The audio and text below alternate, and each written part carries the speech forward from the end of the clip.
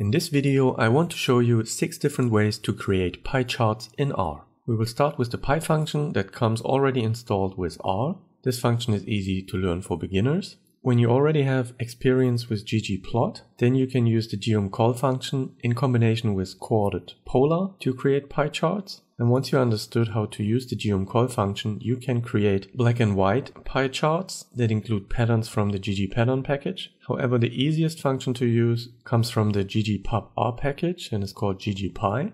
I will also show you the plotly function that has a type pie argument, because this is one that's already interactive and allows you to host your graphics on web pages with HTML widgets. The pie3d function is more like a joke. In case you want to create a 3D pie chart, you can do that with the plotrix package. And then the PieDonut function from the webr package allows you to create donut charts that combine multiple variables and can be quite informative. Let's get started with the code for the basic pie function. For the first chart we need some example data, so just 5 letters for category with 5 values. You can either store it in a data frame or create 2 vectors that hold your data. You just need to know how to access the relevant data, so either by using the value vector or by accessing it from the data frame. For the pie function this doesn't matter, because all it needs is an X that holds the values and the labels that we feed the 5 letters from the category vector. This will lead to the same pie chart as if you would have worked with the data frame. Next I want to add percentage to the label.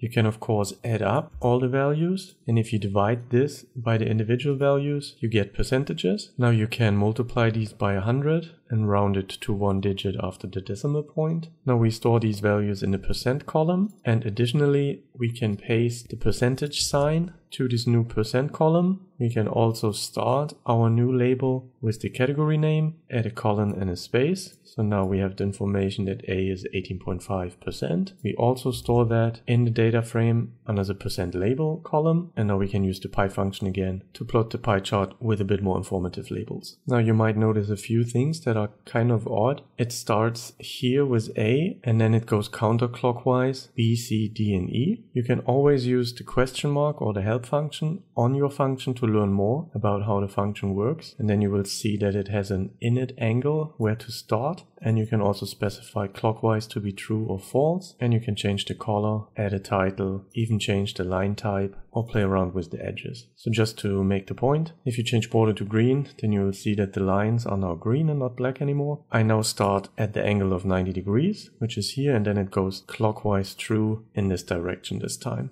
And if you change the line type, you can make dotted lines or dashed lines. Now, if you want to change the pie chart in a way that it goes from the biggest piece to the smallest, you have to change the order and rearrange it.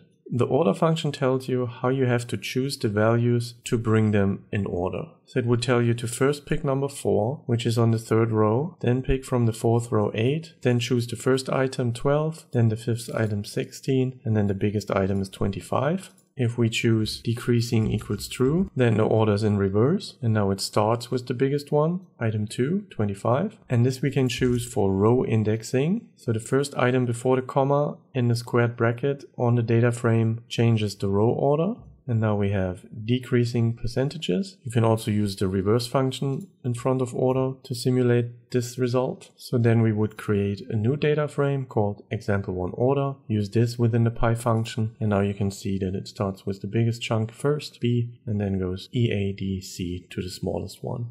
Now one way to change the color of your pie chart is to use the rcolor package. There's a function that can create the hash code for the different colors based on a palette. So now you have 5 different colors that you can use within the pie function. So simply include it as the color argument. If you want to change the title, you can use the main function argument. So now we have new colors. And there's a legend function that you can run right after your plot, where you can put a legend as a vector of names in the center or top left or bottom right corner, wherever you want, and then choose the same colors in the fill argument. And this way you can plot a legend on top of your pie chart. There are also built-in color functions in R that you can choose. For example, just rainbow 5 gives you these colors. Heat.colors would look like this. Topo colors, CM colors, terrain colors. And as I said, the color brewer palette has quite a few options to choose from as well. Now I want to move on to the ggplot functions, gcall. You have to load the package and also the dplyr package because we will do some data transformations. You can also just load the tidyverse. And the diamonds dataset is included in the ggplot package. It holds over 50,000 rows of diamonds, and I want to make a pie chart based on the 5 different levels of cut. If you pipe this dataset into ggplot and put cut on the x-axis, geombar would produce a bar chart. If you map the cut to the fill argument, you get colored bar chart. And the bar chart function works because it's counting all the instances of the different levels of cut. Here the first 100, and then it creates bars depending on how often it encountered each level. You can use the count function to count the numbers of instances per cut level. I saved this result in a diamonds count data frame. So now these results are stored. For every cut variable we have an n. And if you would try to use this data with cut on the x-axis and n for y-axis arguments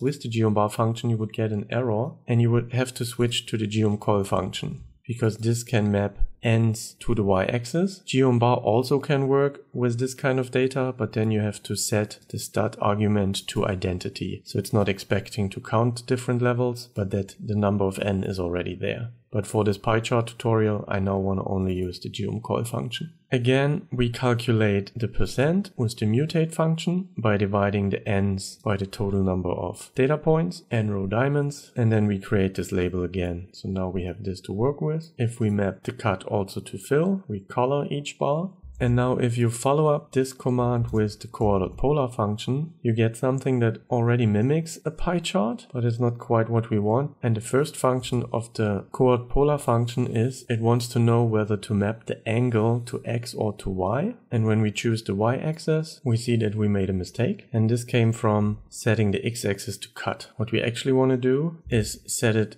to either 1 or to nothing, because now it will stack our data on top at position 1. If we change that to empty, then it's just stacked on the x without a specific value. And when we follow up with the core.polar function, we already get what we want. For the pie chart, it's a bit more advantageous to set the color to black, which is the outside color. Fill is the inside. And by default, the start is at 0. If you would change it to half pi, it would move from here to a quarter circle and then go counterclockwise again. So we are okay with 0. And then usually to get rid of all this background and the labels and the access, you can modify the theme by following up different function arguments that you set to element blank. So you erase the background, access ticks, title and text.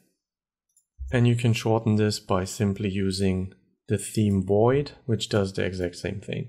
If you want to add text to your pie chart, you would also have to map the percent label column within ggplot. So within the aesthetics mapping, we also say that label will be based on the percent label column. And now when you follow up with the geomtext function, you can see that it adds the values, but it does it at the position of the value. So 9% is here. 40% is at the 0.4, so it doesn't fit within the actual stacked boxes. And the way to change that is to use within geomtext the position argument and then this position underscore stack function with a vertical adjustment of 0.5, which is dead center. And now it puts all the values within the middle of the box. And now we would follow up with the core.polar function again and use theme void to create a pie chart that's labeled now. So the last thing I want to fix is change the order of the legend, because I want to cut with the highest frequency on top. And now the fastest way to flip the legend, so it goes from ideal to fair, is to use the guides function and map fill to guide underscore legend reverse equals true. And now the legend is in reverse order. And for the final pie chart, I used scale fill manual to add 5 different values that I picked from the Adobe color wheel. With labs, you can change the legend name. So you can say that fill is mapped to cut. You can set a title with theme, plot title, element text, horizontal adjustment. You can put it into center and increase the size. And then you have your final pie chart with the geomcall and core.polar function. Now if you want to change this colorful pie chart to a black and white version, maybe for some publications, you can make use of the ggpattern package. I will link to a few websites that show you how you can use the ggpattern function. It comes with all kinds of different examples and how to create them. You can choose from a variety of different magic patterns, but also from something that's called polygon tiling, where you can choose hexagons and stars, triangulars, rhombiles, etc. When you use the help function, it tells you that it basically comes with a pattern function that's matching all the other ggplot functions that exist. So you can have boxplot_pattern and geomcall_pattern. And what you have to do first, within the mapping, you now have to include mapping to cut to a whole bunch of pattern function arguments, which then produces your stacked column charts with a different pattern for each of the different cuts. And then within geomcall_pattern, you can choose white for fill as the background, color black is the lines between the pie chart chunks, and then pattern fill means that all these different shapes can be filled with a certain color, and the pattern color is now the lines outside of the pattern. I just set this to yellow and orange to make it more clear what's going on. If you change the pattern density by increasing it,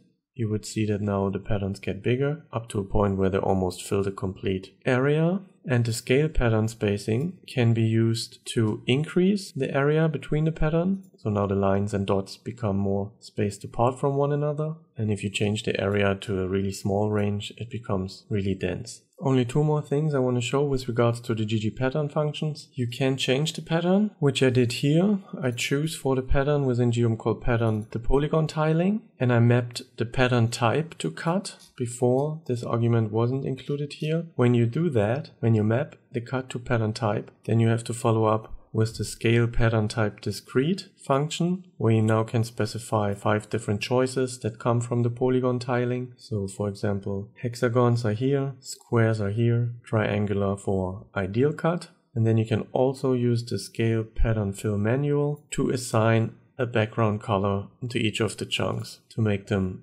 stand out a bit more. And if you want to find out what patterns you can choose from for the polygon tiling, you can use the help function again and get all the different options.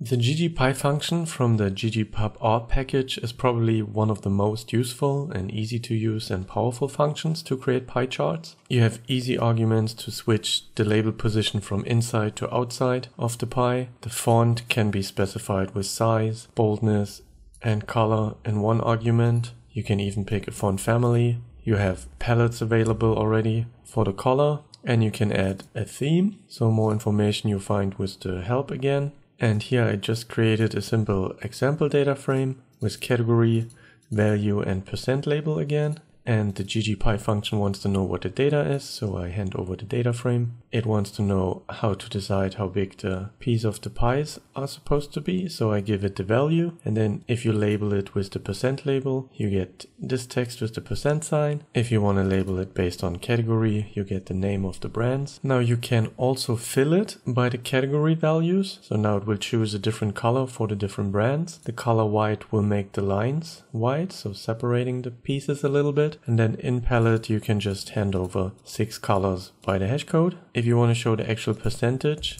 and the categories, you will use percentages for label, but then map the color to the category. That's where you get your legend from. As I said, it's really simple to move the label position from outside to the inside, and then you can adjust the label font to white to change the color of the text. And you can follow up with the ggtitle function to add a text to your plot and then adjust it in the middle, and then use horizontal just to center it and specify the size for the title. Moving on to another powerful function called plot_ly from the plotly package, which you have to load with the library function. And this is not shown in plots, but in the viewer panel because it's interactive. So you can hover over with your mouse and it will tell you the category of cut, the value, and then the percentage label. The plotly function comes with a few more arguments that you can change. Most importantly is to select the type you want to plot. In our case, it was pie. Then you map the labels to the cut variable using this tilde sign. You map the values to the percent column. Sort by default is false. So there's a way to change the colors of the slices of the pie and also change the color and the width of the lines by using the marker function argument, where you hand over a list that holds the color and the line arguments. And for colors, I use the colors function that lists all the colors that are available in R. And if you just sample 5 at random, based on this seed, you will get the same as I did, which are these 5. And then you hand those over to the plotly function to map them to your cut levels. If you change sort to true, it will start with the biggest here at this line and then go counterclockwise. If you want to add a title to this chart, you would pipe your result into the layout function, where you can choose title as a function argument and then hand over the text you want to plot as the title. And now one thing with Plotly is that you can actually save this plot in an object like P and then turn this into an HTML widget, which can then be displayed on a website, keeping its interactivity. The last pie chart I want to show is a 3D version, which I strongly recommend against using because it really distorts the proportions, which are already hard enough to judge based on angles. So here I just created 4 vectors holding values, percentages and labels. With the pie function you already know how to plot this in 2 dimensions. And now if you use the plotrix package, there is a pie 3D function available that has all kinds of arguments where you can change the start point, the radius, the height and the angle of your 3D chart. And one of these arguments is explode, which tells you how far apart these slices will be. If you set it to 0, they are connected, but with any value above, it gets exploded by various degrees. The last example makes use of the PieDonut function from the webr package, which is extremely helpful to judge proportions based on 2 different variables. So you can turn the Titanic data, which comes as a combination of multiple tables, into a data frame, which holds the class, sex, age, and survived status of the different passengers with certain frequencies.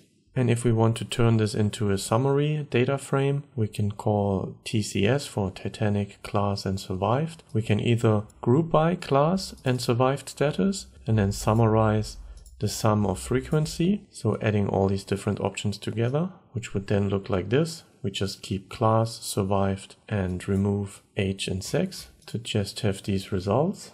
You can also use the count function by counting class, survived, and put in the weight of frequency. So now it knows the counting is based on these values. With the frequency as the weight, you get the same results with the count function as if you would have grouped by and summarized. And now we can use this to create these kind of charts. So if we just hand over the data and we map class and survived with count equals to n, you would see that the biggest slice is for crew, where only 24% survived, but for first class, which is the smallest group, 62% survived. Now, if you don't want these numbers to add up to 100% within each group, you can set ratio by group to false, and now the outer circle will add up to 100%. And you could say 9.2% fall into the group of first class and survived. 30% were crew and died. If you change the order of class and survived, then the outer and the inner circle will flip. So now instead of 4 classes with survived and not survived, the inner circle will be only 2 options, survived and not, and then the classes are outside. It's again the 30% crew that were in the not survived part. If we set ratio by group to true, now within the survived you can see that 30% were crew, 28% were first class, but now you would see that this ratio is completely different in the not survived area of this chart. Here now first class is a lot smaller than the crew. You can use the explode function argument to have certain parts of your chart being pushed out. You can also add a title again. You can use explode donut to remove the outer layer even more. So now the donut is the outside, the pie is the inside. The R0 tells you how big the circle is. If you set this to 0, then it becomes a completely filled pie chart. If you set it to 0.8, the center hole gets really big. And R1 refers to the outside ring. So if you set them to 0.4 and 0.8, you get the same width of the outer layer and the inner one. So now you know how to create all kinds of different pie chart. Please try out all these different functions and decide which one is the one for you based on your skill and to what extent you need to use it. If you like this content, please subscribe to the channel, give the video a like. That would mean a lot to me, and then I hope to see you here again for the next video at the Data Digest channel. Bye bye.